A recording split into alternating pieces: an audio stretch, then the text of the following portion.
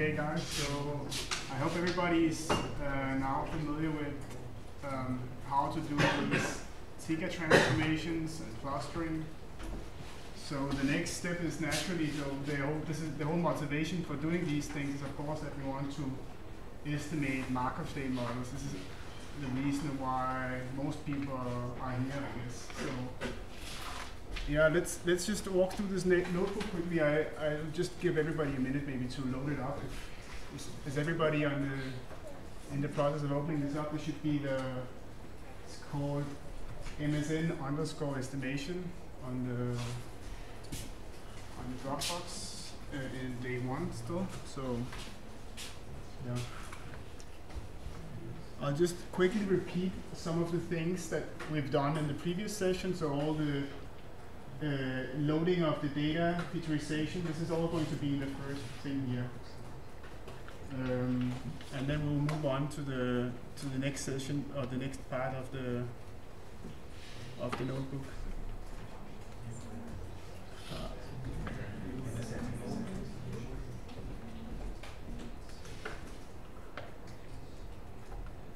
And we'll just check if the free energy landscape looks familiar from the other notebook, and it does. Okay, so one thing I will cover again here, maybe as we can see it as a bit of a follow-up to Guillermo's last session about the clustering, is this the clustering and how it relates to the Markov state models. So I'll just quickly walk you through the 3 different clustering methods that are here, sort of as a step-by-step process, and then we will see like how they compare if you didn't manage to do this yourself in the previous session. Okay, so we will start with regular space clustering. It's very easily done with the cluster space function, and we will save the cluster syntax for visualization. You can just execute the cells as we go along. So, as I do. So here I've illustrated the cluster syntax with a very small distance between the cluster syntax. So this is given by this d-min. So this is the minimum distance that could be between 2 clusters in the transformed space. You can see there's a lot of clusters here. If we then move on to the next clustering techniques, then we will have, for instance, in k-means, as you already tried before, you'll be able to fill in your data, which is equal to y.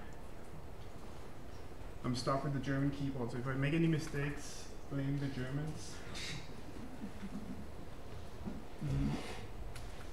And we specify the number of cluster centers to be equal to 100.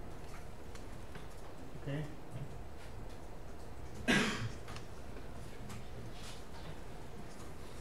And we see, again, a different clustering pattern as related to what Guillermo said before. It will focus on high density areas rather than uniformly trying to represent the entire density. So not regarding the density, but just regarding the difference in the transform space. Okay, this is the big difference between these two. And then there's the probably least interesting of these clustering techniques. If you've already tried it out, you'll find out why. But I guess sometimes it can be useful, otherwise it wouldn't be here. Oh.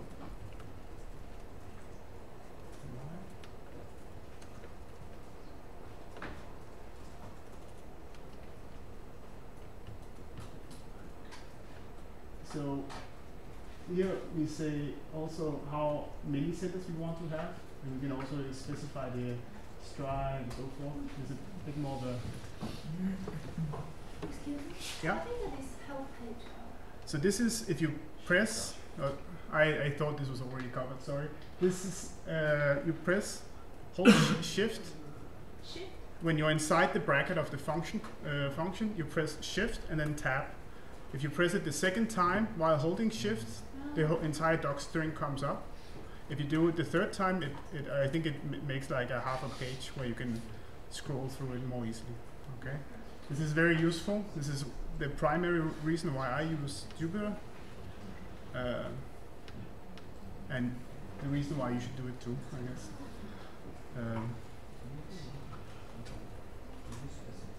So if we, for instance, specify k to be equal to, let's say, 100 once more, just to keep everything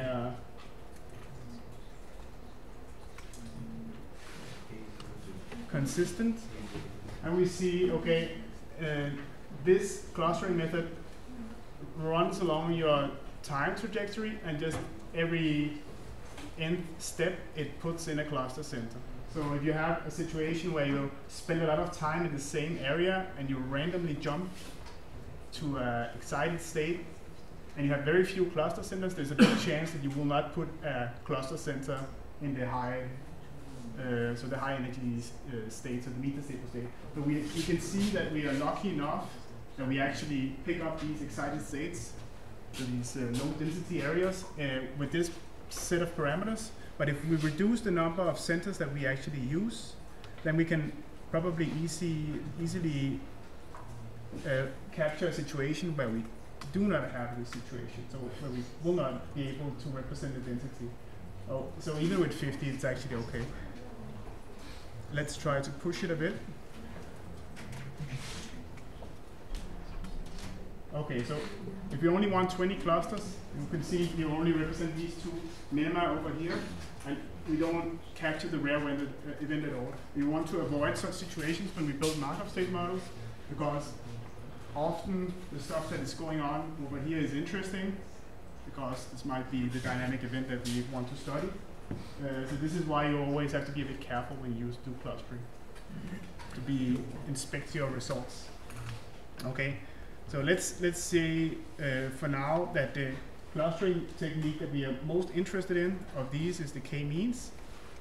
We extract what we call discretized trajectories from this. So this is basically where you take the, oops, I didn't prepare one.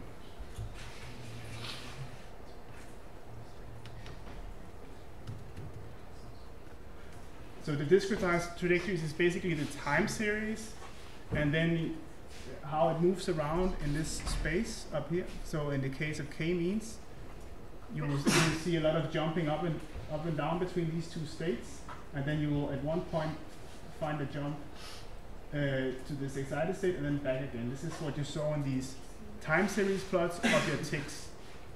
So what the what the d trajectories are, so the discretized trajectories, is the assignment of your trajectory to a cluster at a certain time point. So basically, instead of having a XYZ coordinate of your atomic structure, you will get a state index. So 1, 2, 3, 4, 5 as a function of time. So this will be a discrete representation of your time series. Okay? Is everything clear? Okay. Yes, sir.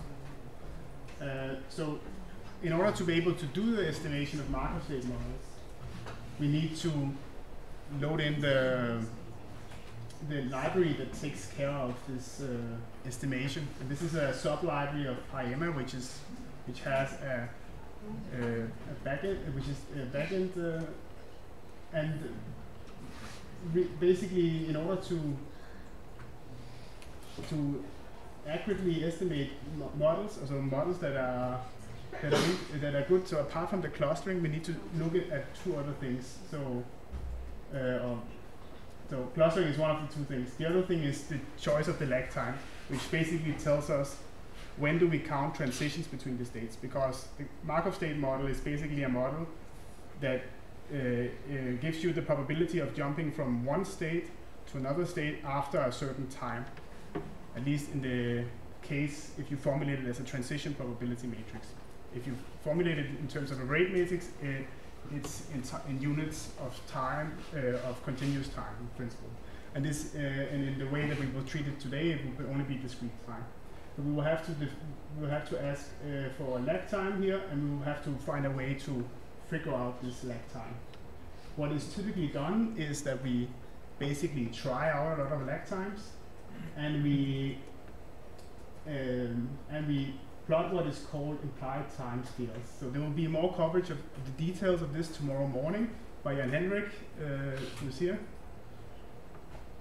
He will cover all the details of this and the theory behind this, but for now we will just take a look at what it looks like and how we practically implement this. Okay, so if you are interested in the exercises a bit later, we can you can read these brief explanations just to get some context for today. Okay, so after computing these implied timescales with this its function on your d-traces, and you specify a number of lag times you want to use.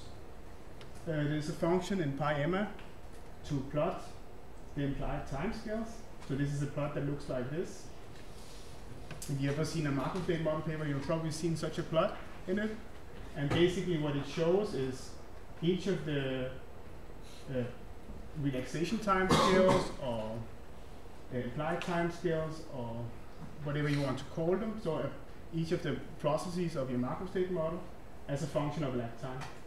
So the idea here is to observe that at a certain point there is no change in the timescale, which is on the y-axis, as a function of the lag time. And this is the kind of behavior we associate with being Markovian. So there's no, if you increase the lag time, there's no increase in the timescale. So this is the kind of behavior we want for a Markov state model. If we don't see this, we cannot assume that the model that we have actually is will behave according to what we expect. Okay.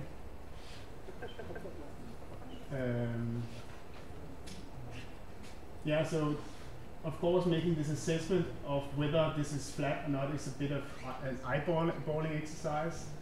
And another way you can do this is to estimate error bars of this using a Bayesian estimation. This takes a bit longer. But in this way you get error bars, so you can see, is this slope, because you can see maybe there's a slight slope here, is this slope actually significant relative to the statistical data that we have available? And this is something we can do using by calling the same function, just specifying the errors to be base here. And then you can call it with the same plotting function, and what you get out is a plot similar to this one. Just takes a bit longer because it has to do posterior sampling. Okay.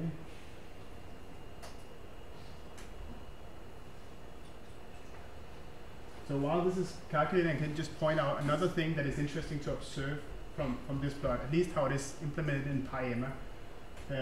So there's this gray area here, and there's a black, like dense black line here. This is the time resolution cutoff. So everything that is below this line is processes that are faster than your lag time. So this is stuff that you cannot resolve with high confidence, at least, in your Markov state model. So it would only make sense to analyze the processes that are above that line. Okay. So meanwhile, our error estimates have finished, and we can see that there are relatively large errors on all of these timescales, but we can see that it looks fairly flat compared to compared to the slope and the variations we see in the timescale. We can see that at least 3 or 4 of the slowest processes are converged in this case. Okay.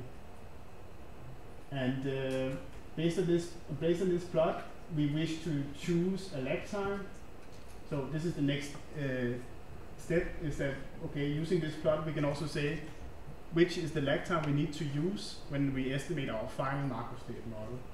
And looking at this plot, it looks like the 1 microsecond time point is a fairly good choice. It's a good compromise between not choosing a too long lag time that will dilute our statistics and a too short lag time that will risk not being completely converged. Okay? So this is the trade-off you always have to make when you estimate Markov state models. So let's try to do that. That's 100 steps, 1 microsecond. That's very quick. It's already done. And then we can check if all our MD data has been used in the estimation. And, well, what do you know? It's all been used. And all the states have been occupied. So this means that of all the cluster centers that we have generated originally, and all the data we have originally given to the estimation process, all of it has been used, and all the states have been used as well. Okay. So one way of further validating this, so just because you choose a lag time which looks like you have converged timescales, doesn't necessarily mean that you have a self-consistent Markov state model. So one way of testing this is the Chapman-Kolmogorov test. And there will also be more coverage about this tomorrow by Jan Hendricks of the details of this. Okay? So I will just briefly outline here how you do it practically. You can basically take the Markov state model object which you've created here, which is this M. This was created up here in the function call. And there's a method on the Markov state model object called CK test. And here you have to specify a number. This is again something which tells you how many sort of metastable sets that you expect that you have. So free energy basins you expect to have in your set that you want to do your test using. So this is also something we will cover a bit later. But for now we can just choose 3 as a number. And then we do the estimation. So this involves estimating a Markov state model for integer multiplum of the lag times that you've already used for a number of lag times, and then we can plot the results here and then comparing it to the prediction. So basically what is happening is that you have your Markov state model predicting what is going to happen with a population in the future, and then you're going to estimate this population directly from the data, and then you're going to compare the 2 results. Okay, so you can see here what you want to see in this plot is that the black and the blue lines are on top of each other, or on top of each other within the experimental or the statistical noise that you have. Okay, so you can see here that the clustering is not perfect. So there's something wrong here. There's maybe the lag time is too short, or the clustering is not good, because you can see that a lot of these populations are not exactly on top of each other. Another thing to take into account is, especially when you look at the regular Markov state model, so the maximum likelihood version, is that you don't have error estimates, so you actually don't know whether this difference is significant or not. Okay, so one way we could do this is one of the exercises that we will look at now. Okay, so the exercises that you will have the next, I guess, 40 minutes to walk through is to play a bit around with the clustering methods again, get familiar with how these different clustering methods affect the quality of the Markov state model, try to choose the optimal lag time for different, using the different clustering methods, and then see if you can get a Chapman-Kolmogorov test that doesn't break down, or in which case it breaks down. And then you can try the same for the Bayesian Markov state model. Documentation for this, so this Bayesian Markov state model you can find on the PyEMMA homepage, or I can also quickly. Oh, this is too complicated for me. Okay. So you have to repeat this also for a Bayesian Markov state model, and then the last exercise is doing a mock simulation, so simulating a trajectory from your MSN object. And there's also documentation on the PyEMMA homepage on how to achieve this. Okay, so basically the idea is that once you have a Markov state model, you can simulate the long timescale behavior of the system just using the transition matrix. Okay, so without it, if there are no further questions, I will let you get to it.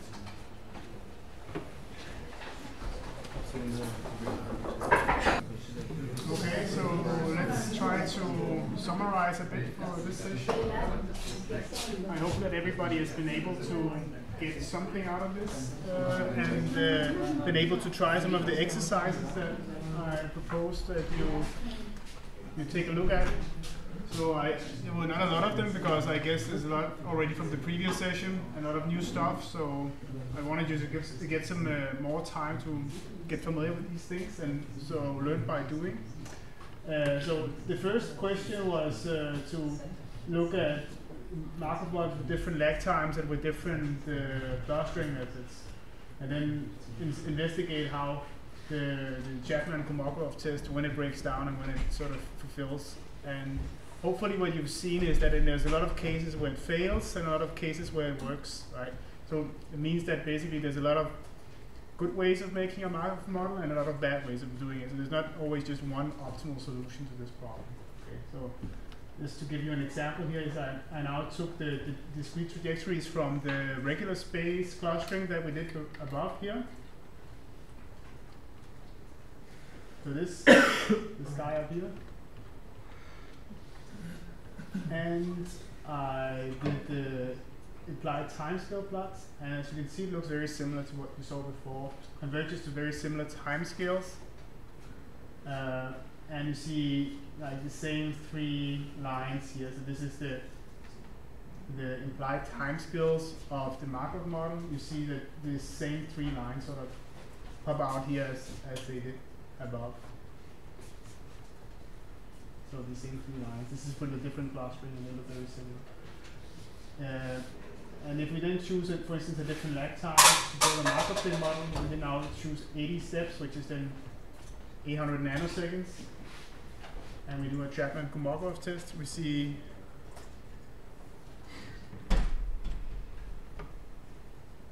and in the plotting, we see that this is maybe slightly better than the other model. And then we can sort of iterate back and forth between different parameters and different clustering methods to sort of see if we can get this to work. Okay. One thing that I want to point out is that of course this like the larger you so I want to stress this point: the larger you choose your lag time for your Markov state model, the larger these lag times that it tests out here will also be, right? And the errors will become larger and larger. But you probably saw this when you were inspecting the error bars with the Bayesian version of the Chapman-Kolmogorov test. And then the final thing was sort of to generate a trajectory from your final Markov state model. So say that we have now generated a Markov state model. So the people who managed to make it here, they would have found out that there's a method in the Markov state model called generate trajectory.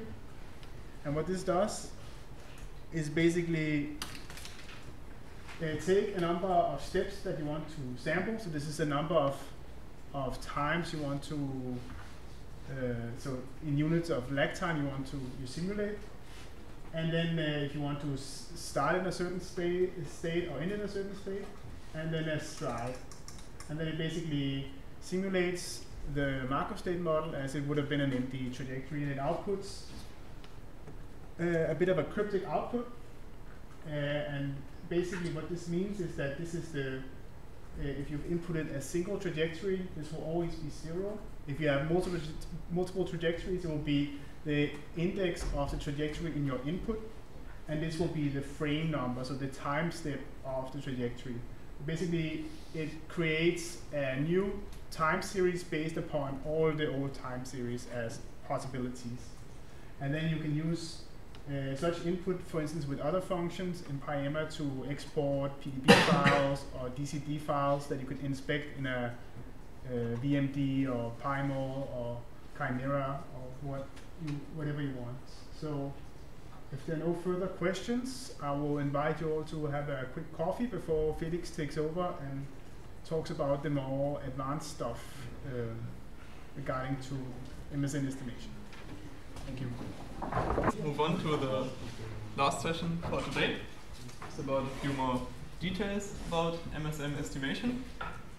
The particular aspect we're going to look at now in the last maybe half an hour is how to deal with the distribution sampled by the data and the impact that this distribution has on the final MSM estimate. So whenever we estimate a Markov state model, the object of our interest is a transition matrix. So it's a matrix called the T tau here, which contains for every pair of states, Si and Sj, these are your discrete states obtained by the k-means clustering or any other method. And it contains the conditional probabilities to observe the process in, say, state Sj at time tau, given that it was in state as I at time 0. These conditional dump probabilities are here, the quantities of interest. What we do underneath to estimate these quantities is more or less a counting scheme. We are counting how many transitions from I to j have we observed in the data over a time window of length tau, and we divide it by the number of total visits to each state I, and this fraction should intuitively provide us with a good estimate of the conditional jump probability, right? We divide the number of transitions from I to j by the total number of visits to state I. This should at least intuitively provide a good estimator for this conditional jump probability. The situation we have in mind is usually that we are using many potentially short simulations, and then we estimate these quantities here over all of the simulations and hope that this sort of ensemble average provides a good estimate. But the problem is that this would of course work perfectly if there really were only these discrete states.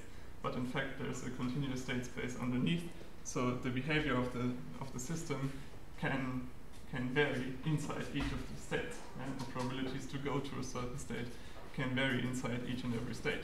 In fact, the question whether this estimator here is biased or not depends on the discretization and another additional factors that we're going to look at. So let's go through different scenarios step by step.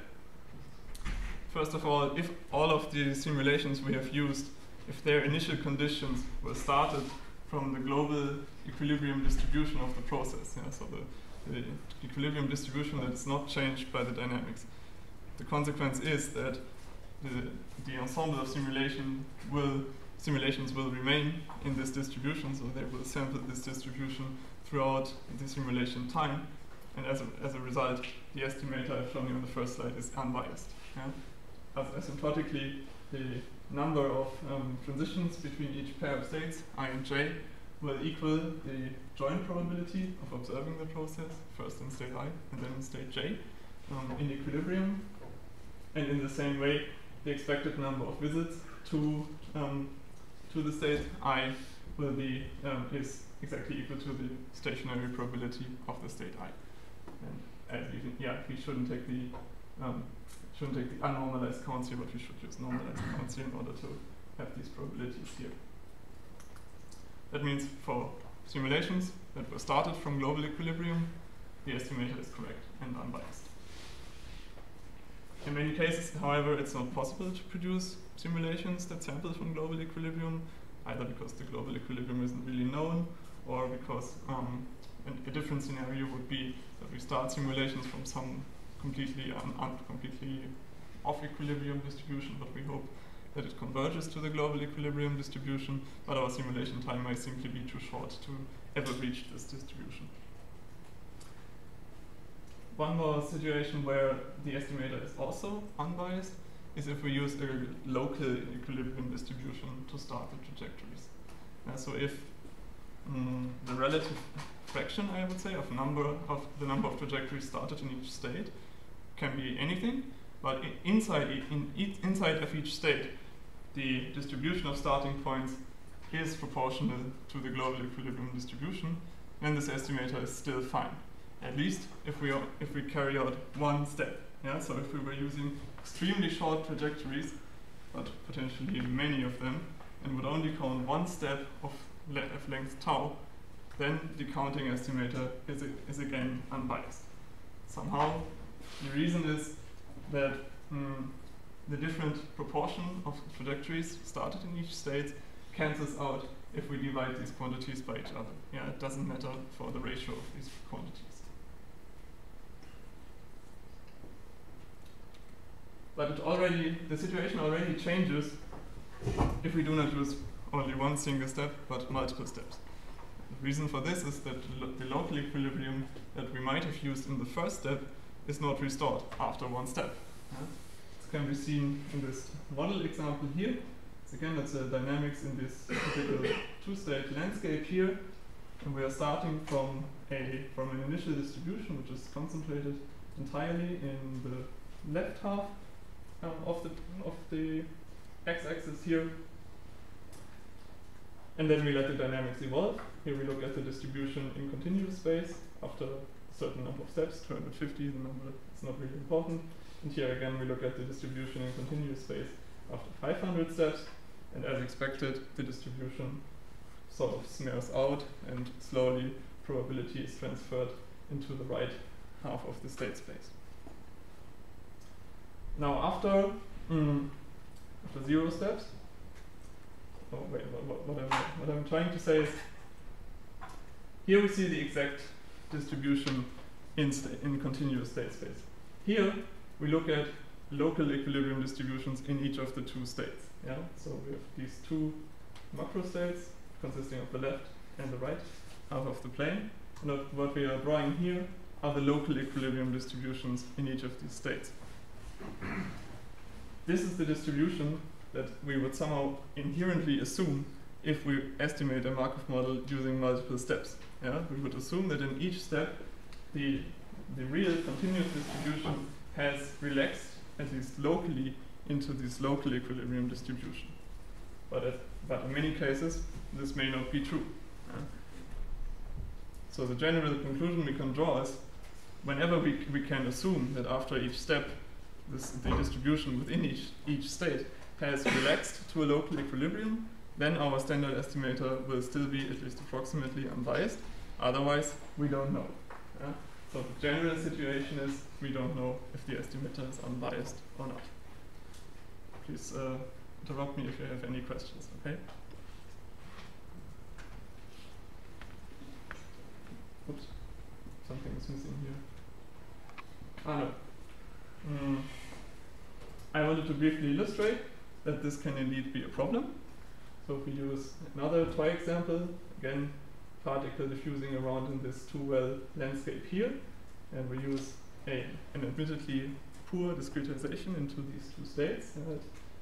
It includes a lot of this transition region into the second state. This is not a very smart discretization. Now we use very short trajectories, started mostly from the first state, estimate a Markov model at several small lag times, and we look at the probability estimated for the first state. Yeah, so we estimate the Markov model, we extract the estimated probability, stationary probability of the left state, and we monitor it here as a function of the lag time. The different curves correspond to different simulation lengths. You will see them in the next picture. These are the shortest ones, and then the trajectories become longer and longer. And we see that, at least for the very short simulations, the estimates are really bad. Yeah, the difference to the reference, which is the black line underneath here, this probability is very low, is very large. Yeah? So this can be a problem. This can be a problem in practical situations. What we can do next is we can analyze this error. Yeah? We can analyze the error between the true equilibrium transition matrix and the standard estimator, or at least the expectation value of this standard estimator, which simply divides the counts by each other. And we can write down an expression for that and split it up into various parts. The expression is given here on the right hand side, and it's basically a superposition of several projections of our discretizations onto leading eigenfunctions weighted by leading eigenvalues of the process. So here we are summing over all of the spectral components of the underlying propagator, the one we have already encountered in the talk earlier today about Tika. We assume that there are only finitely many of these spectral components. We assume that there are only, let's say, capital M of these dynamical processes here. The lambda m's are the eigenvalues at the lag time tau, and the tri-m's are again the true eigenfunctions. So the expression is somehow composed of a superposition of projections of the states. These chi's here are just the indicator functions of the sets onto the dominant spectral components of the process. And here we have projections that are weighted by the equilibrium distribution, phi, whereas here we have projections that are weighted by the empirical distribution sampled by the process. If the process is not started from a global equilibrium, but from some other distribution. This could be a local equilibrium. This could be some completely different distribution. Then there will be an empirical distribution sampled by the process. It's not really important to know for us right now how it looks like, but there will be one. And these projections here are just weighted by this distribution. And what we can make out by looking at this in more detail is we can basically recognize three, I would say, well-known insights about MSM constructions that are mirrored in this expression. First of all, if we use sampling that was indeed sampling from the global equilibrium distribution, then the empirical distribution equals the global equilibrium distribution and the error is 0. In the same way, if our trajectories are very, very long to reach the global equilibrium, the same effect happens and the error is also 0. Next, if we increase the lag time, if tau is very, very large, then all these dynamical eigenvalues here have basically decayed to 0 and the error is also 0. So we can cure the error by increasing the lag time. And lastly, if these eigenfunctions here, these PyEMMs, are almost or entirely constant along all of the sets, all of our states that we have used, then just a number drops out of both of these scalar products here, and the difference here also vanishes. This reflects another well-known insight in MSM construction, that if your discretization is very, very good, such that the process is almost exactly Markovian on the discretization, then the estimation error is also 0. All of these three facts were basically known beforehand, but we see them reflected in this error analysis here. Yes, please. Can you repeat again why, if you increase the lag time, the error is reduced? Because these eigenvalues here, these lambda m of taus, they decay exponentially with the lag time. If tau is very, very large, then all of them have gone. All right. Good, but there may be practical situations where none of these criteria can be satisfied. Yeah? In very few practical examples is it possible to sample from global equilibrium. That's usually impossible. And it's also not practical to extend the lag time to any arbitrary amount. Yeah? It's the amount to which we can extend the lag time is simply limited by the length of our simulations. If they're not long enough to have relaxed such that all of these processes are 0, then we cannot do it. Yeah? So there always remains a finite component. And lastly, the discretization component comes in. And this may be very difficult to adjust. Yeah? We do not, in advance, we do not know how to select the states such that all of the states are perfectly Markovian. Here's the full example again, where we can illustrate all of these influences on the estimation error. We have the same discretization that I've already shown you on the previous slide. Here's a better discretization, and we note immediately that for the better discretization, the bias is much, much smaller. We also see that the estimation bias decays with the lag time, and that it decays with the number of simulations. Yeah? Now the time scale of the slowest transition over here was on the order of more or less 3,000 to 4,000 steps, so that we see that for too short simulations, the error is really drastic, whereas for long enough simulations, the error is very small. Yes, please. What is the dashed line there? The dashed line underneath, that's the reference. Yeah? So it's the true stationary probability of this state, all of this state. So I just picked picked this number as a quantity to compare. Yeah? And this is the true reference, and these are the estimates from the different models. Okay, so we see, we have analyzed the error, and now of course the question, what can we do in practice? And it turns out there is a way to correct this bias. It's based on so-called observable operator models and their description of stochastic dynamics. I don't want to go into all of the details, but the main point is, if we can assume, as we already did, that there are only there's only a finite number of dynamical processes, of these relaxation processes. So only a finite number of eigenvalues and corresponding eigenfunctions that play a role for the dynamics. It is possible to derive a model that can completely describe the stochastic dynamics, in the sense that properties like this here, these are probabilities of making a sequence of observations. Yeah? We are asking what is the probability to observe the process within a certain set. I've just called it A1. This is just a subset of the state space at time instance tau. And then I pick another set, A2, and I ask the question, what's the probability to observe the process in A2 at time instance 2 tau, and so on and so forth, until AL and time instance L tau. We ask the question, what is the probability to make this sequence of observations for any length L and for any selection of these sets AL. Knowing all of these probabilities is basically having complete knowledge of the dynamics. And expressions like these can be written down or can be expressed by, I would call it a finite dimensional algebraic system. Yeah? Can be written as a long matrix vector product, which involves these matrices here, these xi, a, I. These matrices are the central object of this OOM theory. These matrices are capital N by capital N, so they have the dimension of the number of slow processes. That's what we assume. There is only a finite number of slow processes. And what they contain as entries are basically overlaps between the eigenfunctions, but restricted to a set. Yeah? So we're taking overlaps of the different eigenfunctions, but restrict them to a set.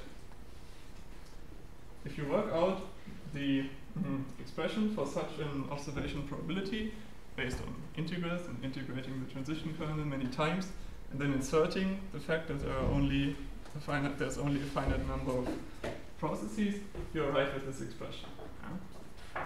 But what it means is, if we had some way of extracting these matrices here, we will call them set observable operators, then we could characterize the process. And in particular, we would be able to estimate a Markov model, because a Markov model needs two ingredients. It needs the joint probabilities of observing the process in set I and j at two different times, and the stationary probabilities pi I. And all of them are just special cases of this path probability formula here, using two time instances for this expression and just one for the stationary probabilities. So if we had some way of estimating these matrices here, we would be able to correct the Markov state model.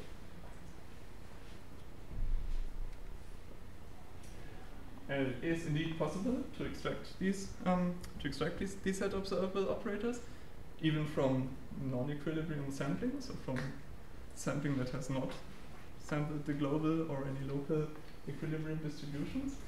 And it needs two basic ingredients.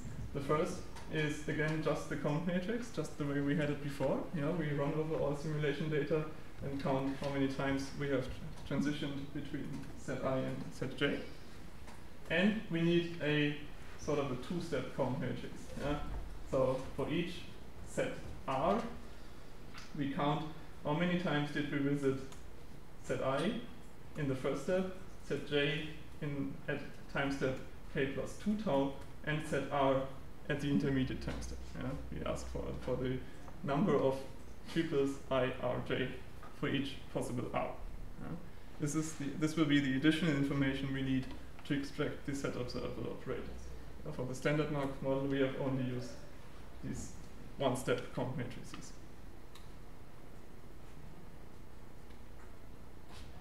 And the key insight was that these two-step count matrices with intermediate index R contain the set observable operators. Yeah? You can work out in theory what the expected value of C2 tau R is, so the matrix based on the intermediate step in set R. And it contains a number of projection matrices that we cannot really compute, but somewhere in the middle of this decomposition, the set observable operators do appear.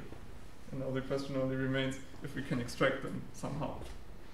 And it's indeed possible by some transformations, some linear algebra transformations. In the first step, we use the standard count matrix, and use a compact singular value decomposition to extract the rank. Yeah? In a singular value decomposition is a tool that allows you to do many things, but among others, it allows you to extract the rank of a matrix, the matrix rank. We do this. We only store the significant singular values and singular vectors, do some transformations, some scaling, and the important point is if we use these transformation matrices and apply them to the two-step matrix, we obtain something which is similar to the set observable operator. The set observable operator is still in here. It gets multiplied by two matrices. We don't even know what these R matrices are, but it's not important because in this formula here, all the R factors vanish. They just cancel out. So we found that we obtained this expression. So let me repeat what we need to do. We need to estimate the standard count matrix just as before. We decompose it by singular value decomposition and perform these transformations here. We also estimate these two-step count matrices for each and every of our states, R, and then we transform it to obtain the set observable operators. Using the set observable operators, we can calculate equilibrium C tau, equilibrium stationary probabilities, and in the end we have a Markov model and we can proceed just as before. Let me show you an example which tells us that this is really helpful and meaningful. We studied one of our usual toy systems, ln and dipeptide, a very small molecule, and we produced a simulation data set which contains many very short simulations, only 20 picoseconds in length, but many of them, 11,000 roughly. And this was designed in such a way that the empirical distribution sampled by the process is really non-equilibrium. What you see here is the standard equilibrium distribution of the process that you would obtain from long sampling. It's very well known. And here, as a comparison, we have the empirical distribution, and we see that it's really significantly different. There's not even a local equilibrium reached within each of these three metastable states that are well known for the system. And I just would like to draw your attention to this plot over here. Again, we compare the estimate for a stationary probability. This time we look at the stationary probability of all of the states concentrated in this right half of the plane. You see the discretization we've used here was generated by k-means clustering of this data set. We've used a lot of k-mean centers, 40 I think. So this is a good discretization. It's really no problem of the discretization. But we use strongly off equilibrium sampling, short simulations and short lag times, and we see that the estimate obtained from a standard Markov model here in green is really way off from the reference stationary probability of the right hand side. On the other hand, if we use the OOM correction and analyze the Markov model obtained in this way, we obtain a correct estimate already at fairly short lag times. This lag time is around half a picosecond, so that's really a short lag time, even for this system. All right, this is available in PyEMMA now within the standard estimator function, estimate Markov model. It's just one keyword. It's called weights. And if you supply the option empirical, that's the default, then you will use the default estimator that we had in the beginning. And if you use the keyword OOM, then we will use the OOM theory to obtain a corrected Markov model. If you want to read about the details and check it out, all of it in detail, I can refer you to this publication. It's in press at the moment, but it's also available on arXiv. I would like to say one more thing. This is fairly new, so I guess there's still a lot to explore and a lot to find out. We are very happy to receive your feedback on this, whatever sort of problems or other things that are good to know you find out, just let us know. I would also expect that for at least for a large number of states, this can take significantly longer than standard MSM estimation, because underneath you also need to perform a bootstrapping. One of the critical steps here is the rank selection. Yeah? Maybe remember that we were doing this SVD here, and this SVD must be truncated at some point, and it's not really clear if an SVD cutoff of 10 to the minus 8 or 10 to the minus 10 or 10 to the minus 4 is better. What we decided to do instead was first extract a sort of reduced count matrix, such that all counts can be assumed to be more or less independent, and then we resample the count matrices based on this distribution that arises to perform bootstrapping. Then we decompose these count matrices again and again and again, and perform a statistical analysis of the singular values. We only keep those that seem to be statistically reliable. This is how we extract the rank in practice. This can take a lot of time, especially if you have use a lot of states, so we would also be very happy to receive your feedback on your experiences with this method. That's all. Thank you for your attention.